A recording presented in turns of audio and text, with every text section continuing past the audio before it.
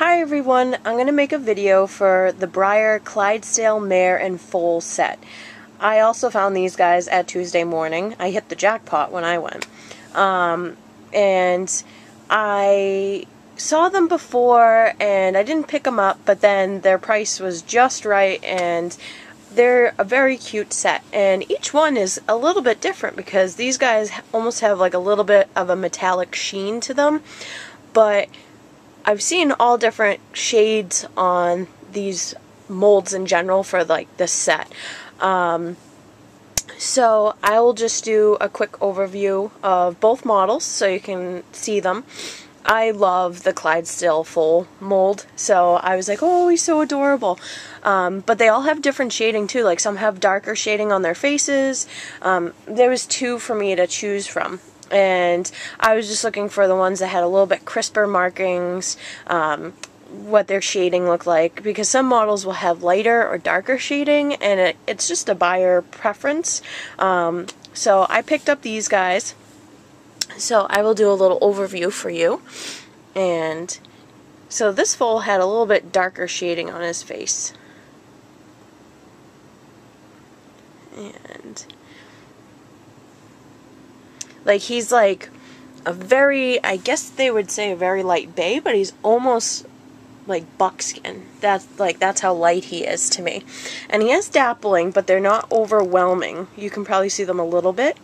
I like it when you can see them just a little bit, and it's not like wicked stand out in your face. They're a little bit of that honeycomb fish scale type, but they're not dark enough to make it like pop out into your face so badly. So I will put him down so you can see all his angles, and I'll flip him, or her, whatever it is.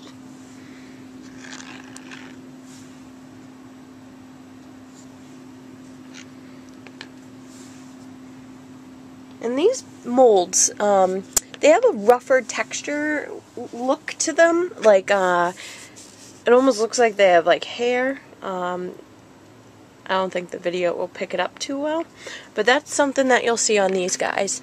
And I don't know if it's just the way the mold comes out, but this is the mare from the set.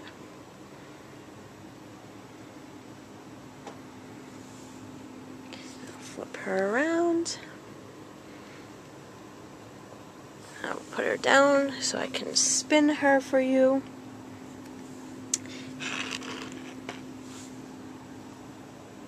Back side.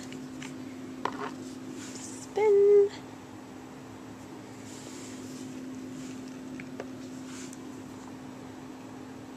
But these guys are so light and metallic-y, they almost have that buckskin quality to them. They don't have any dorsal stripes, so that's the difference between like a buckskin and a dun.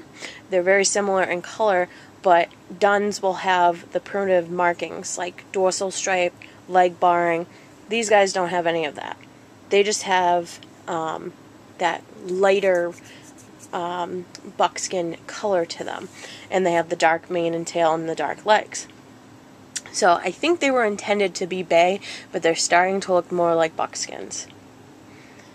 But they are a cute set, and I didn't rush out to get these when they were first released. I found them at a really good price, so like I figured why not. And they are a cute set if you're looking for like a mother and a baby foal. But I will probably end up adding the foal definitely to my show string, and maybe the mare. I have so many draft horses as is. It's very difficult to choose from what I have. So if I do show them and they do well, that would be great. But they're just something nice to add to my show string and collection. I hope this video helped you guys decide if you like them or not.